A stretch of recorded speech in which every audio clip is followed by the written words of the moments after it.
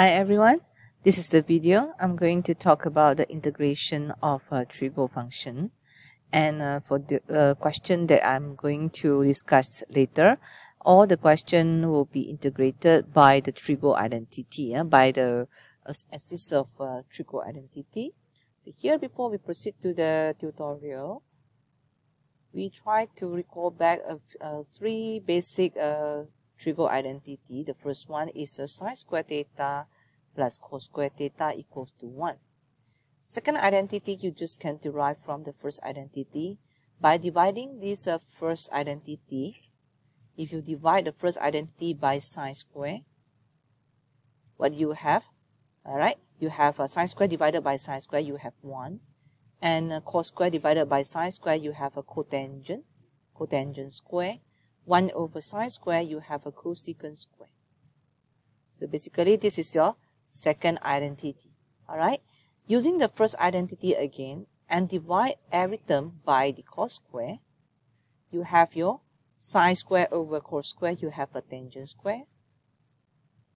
Cos square over cos square, you have 1. 1 divided by cos square, you have secant square. So it means that we are going to apply this either one, this trigo identity, in order to answer the question below. I got three examples here.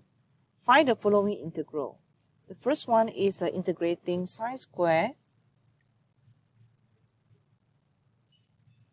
over 1 minus cos x. For this question, we do not need to use substitution, or substitution may be failed. We just need to know that this sine square can be replaced by 1 minus cos square.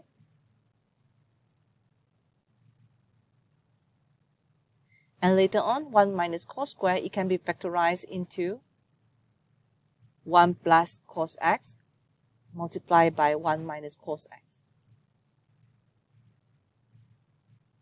divided by 1 minus cos x.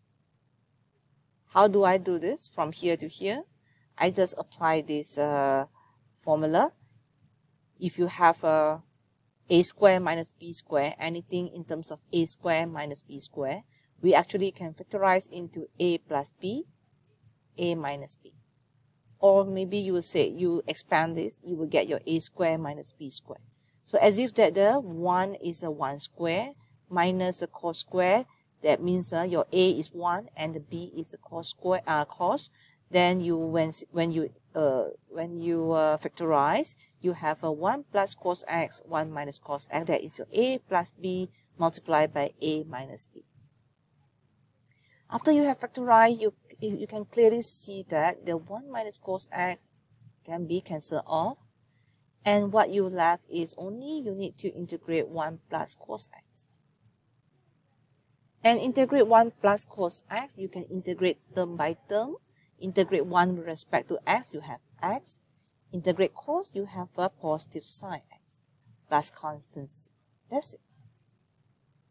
For the second example, I have 1 over 1 minus cos square. So for this question, it's impossible for us to use substitution. So we might think of using the identity, because 1 minus cos square can be replaced by 1 over sine square. Yeah, 1 minus cos square replaced by sine square. So I have 1 over sine square.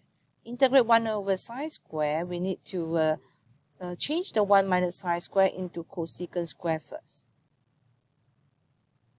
Alright, integrating cosecant square x, we have the formula. You get your negative cotangent square, negative cotangent x plus c. Because you differentiate, when you differentiate cotangent x, you have a negative cosecant square.